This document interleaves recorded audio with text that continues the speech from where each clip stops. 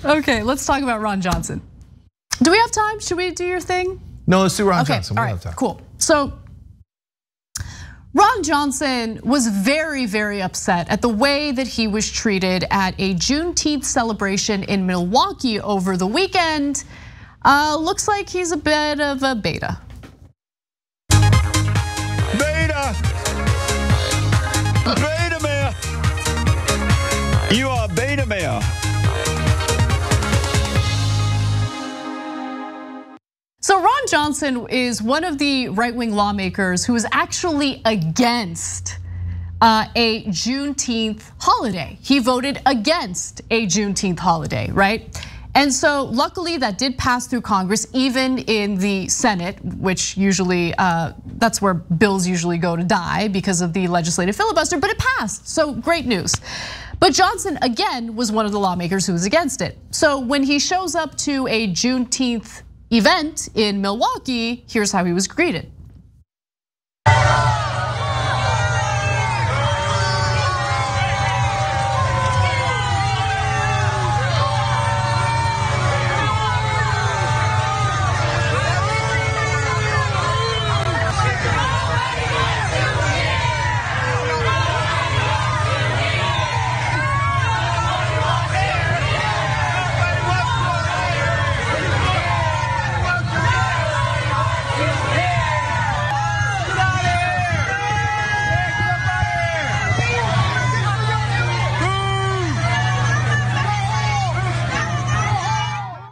So Aishwarya, get that bumper ready again, because I want you to play it after I read his quote. Ron Johnson did not like the way he was treated. The senator was disturbed by this. He said, quote, "You come down here and try to interact with people and be nice to people, but this isn't very nice, is it?" Go, play it. Beta! Beta male! You are beta male. I mean, yeah, you tried to block that bill. You tried to prevent it from passing. You did not believe that Juneteenth should be a holiday. And so why are you surprised that when you show up to a Juneteenth event, people are booing you? You're against the existence of that very event and that very holiday. Yeah, I have a theory. So the older politicians just cannot understand that the internet exists. I know, it's amazing. And so they are assuming a mainstream media that is compliant, that lets them lie over and over again because their whole careers, that's what's happened. So they would vote against bills and then they would show up to celebrate as if they did the bills. And until very recently, the media never called them out on it. So he did the same trick, right? And thinking that it would work. I got news for you, no one under 45 watches cable news. And so they all know, and they all have access to the internet. They can Google things. So Ron Johnson is despicable on many fronts, and you're going to go into an African American community when you're one of the leading voices for blocking voting rights for African Americans, and think that you're going to be received warmly. That is a preposterous expectation, right? But on top of that, you specifically tried to block Juneteenth from becoming a holiday, and then you go and pretend you're celebrating it. It's just unbelievable. And so he got his feelings hurt because people realize what a terrible, unbelievable hypocrite and liar he is. And he's like, "No, this is very sad, isn't it? They're not nice to me." I mean, and by the way, that reference to the people, he's basically saying, like, look at these blacks. I come in here and Look, he's a bad guy. He's a bad guy, but like I don't want to like embellish. Like we don't know that that's. Here, read that quote again. He said, "You come down here and try to interact with people and be nice to people." See, you can't be nice to them, okay? I try to be nice to these people, but you just can't be nice to them, okay? I guarantee it doesn't matter. You don't need to believe that part, okay? Look, we all know. It doesn't matter. He tried to block Juneteenth. He's a bad guy. He's a bad guy. He tried to block Juneteenth as a celebration of independence of African Americans from slavery, and he's like, no, not buying it. And then he goes to celebrate. Yeah, and let me read you his statement in regard to why he did not want to pass legislation honoring Juneteenth as a holiday. "Although I strongly support celebrating emancipation, I objected to the cost And lack of debate. Hold on. What do you mean? What is there to debate? What is there to debate? Well, it still seems strange that having taxpayers provide federal employees paid time off is now required to celebrate the end of slavery. It is clear that there is no appetite in Congress to further discuss the matter. Therefore, I do not intend to object. No, that was you objecting, by the way. I mean, you objected earlier. Yes. And then that's you saying, I don't really want to end this.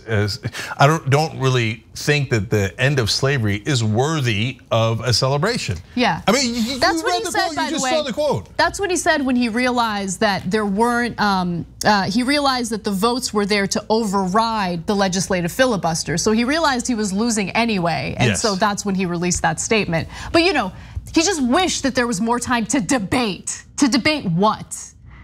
Yeah, he said it's strange. You saw it in the quote. Strange that we are going to do a day off for federal employees and everyone else to celebrate the end of slavery. Why is that strange? That's not strange at all. That's like the least strange thing I've ever heard in my life. So we do days off to celebrate the presidents, some of whom had slaves. We used to, like everybody made a giant deal out of Columbus Day, right? And when he was a vicious, vicious person. We can go on and on. I mean, these are not days off, but Flag Day, Arbor Day, no objections by any of those things. But there's plenty of actual days off, federally mandated days off for celebrating different things about America, right? And Memorial Day, Labor Day, we can go on and on, right?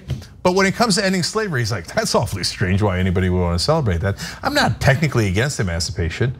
Well, wow, wow, I didn't know you were gonna roll that nice and kind, and yet still these people didn't seem to appreciate it. Okay, I love it. You should boo him everywhere he goes.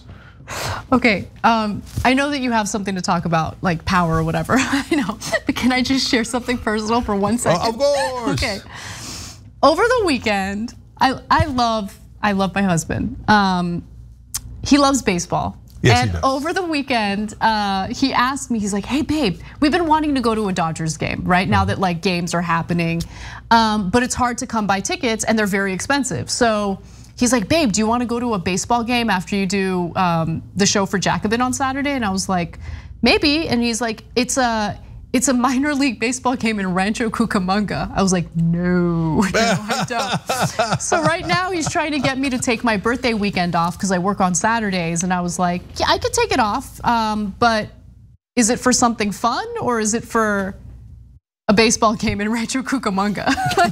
Because I don't want to go to that. Because he does that sometimes. One time, after we had wrapped up the show, he was like, I'm gonna go get you something that you're gonna love. I'm gonna get you a treat. And I was like, ooh, a treat, what is it gonna be? He ended up getting himself a treat and pretending like he went to get it for me. Well, so in other words, he was a husband. Yes. Okay. Totally. Yeah, believe me, I've done the treats before. I love it, it's so funny. But I liked it. And I got a special bonus for you. We're going bowling in Bakersfield. By the way, both of those, the minor league game and the bowling in Bakersfield, could be a lot of fun, okay? Yeah. But not really a present you get for your wife. Totally, yeah. Anyway, God bless Christian. Okay, so, all right, now back to serious stuff. Sorry, now I'm the downer, okay? But no, seriously, I promised this conversation to you guys. I think it's actually fairly simple. So it always feels like the bad guys are in charge, right? And so there's actually a good reason for that because, which sucks, because the world is run on money and power. And so we wish it weren't, but it is, right? Because money is the one tool that we all use to get things. In the old days, hey, that guy's got a way to start fire. We can trade something good for that, and I'll trade you my lambskins for your magic thing that starts the fire, and the other guy's got a spear, etc. There's lots of different tools. You mean literal lambskins? Okay. Yes. Yeah, okay. No, not the other thing. Okay. No, that's a whole different thing. Yeah. Okay. So, but now all of that is just money. So if you have money, you can get that tool, this tool, that tool. So obviously, money becomes overwhelming. Well, who is going to pursue that tool? Well, first of all, everybody's going to pursue it to some degree, right?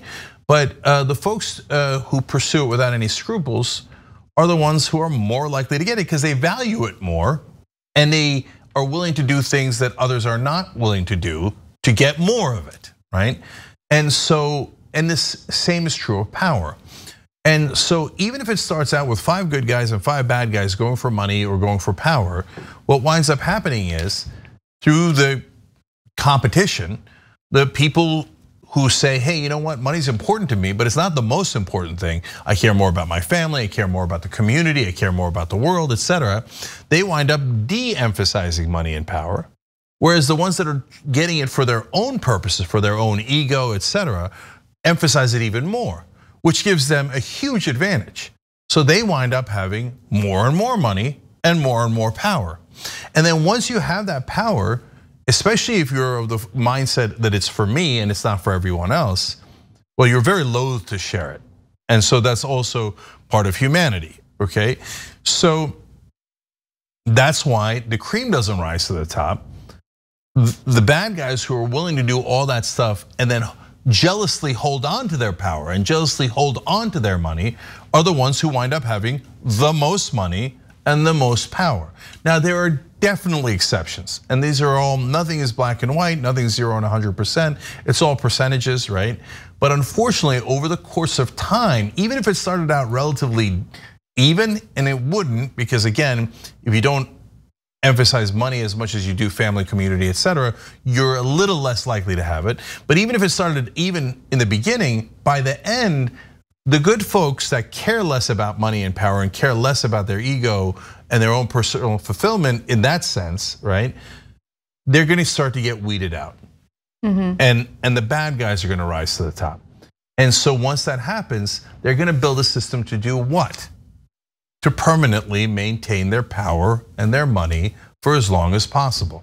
So that is why it feels like, wait, are we ever gonna get a good guy? Like, and the reason I brought it up is because of Lula da Silva. So there are exceptions, there are, right? Bernie Sanders, Lula da Silva, etc., right? But that's why they're exceptions. That's why when you see a Lula da Silva, you're like, oh my God, it's actually a good guy. And he rose to the top. And then of course they buried him. But now he's rising again, right? Yeah. And so, guys, the task of pursuing justice is incredibly difficult. And it's incredibly difficult because of this. And there are other obstacles as well. It doesn't mean we shouldn't try, we definitely should try, because then if you don't try, that just leaves the system as is, and then we're all screwed, okay? Now, I'm gonna say one last thing. The way to change that is to change the rules. If you don't change the rules, you're building sandcastles. So whether even if you get a COVID relief bill, hey, it was larger than expected. We got some checks to folks that we were happy about, right? That's great in the short term, but in the long term, did it change anything? Did it change the rules so that they're going to get daycare for their kids in the long run? No. Are they going to get right-sized unemployment checks in the long run? No. Are they going to get free healthcare in the long run? No. It changed honestly nothing, right? But if you change the rules, then you change the dynamic. And what would you change the rules to? You would incentivize caring about things other than just you. And that is actually possible. But you have to do that, otherwise the bad guys are always gonna rule, okay? I told you it was a downer, I think I delivered on it. But I wanted you to know logically what is the phenomenon behind what you're seeing. And trust me, it is very difficult, but if we band together, it has happened every time. Eventually, the good guys win. But it is a Herculean effort. And then you've got to cement it in the rules as much as humanly possible. So it takes longer for the bad guys to come back on top, okay? And that's what FDR did, and that's why that lasted 40 years. 40 years on the domestic level of doing the right things. And it made a giant difference in hundreds of millions of people's lives. We can do it again, but it's a battle, as you guys know every day. Okay, all right, now, NFL players come out as gay. I imagine Rick's gonna talk about that tonight. He's coming on right now. Excellent show for you guys. Rick Strom, Big Rick Energy on twitch.tv/TYT. And then later tonight at 7 o'clock, live, free, and available to everyone. And you guys, you get both episodes since you're members. Old School with me, Mark Thompson, David Schuster. Interesting combo for you guys tonight. We'll see you at both of those shows and then tomorrow. Thanks for watching the Young Turks. Really appreciate it. Another way to show support is through YouTube memberships. You'll get to interact with us more. There's live chat emojis, badges. You've got emojis of me, Anna, John, JR. So those are super fun. But you also get playback of our exclusive member-only shows and specials right after they air. So all of that, all you gotta do is click that join button right underneath the video. Thank you.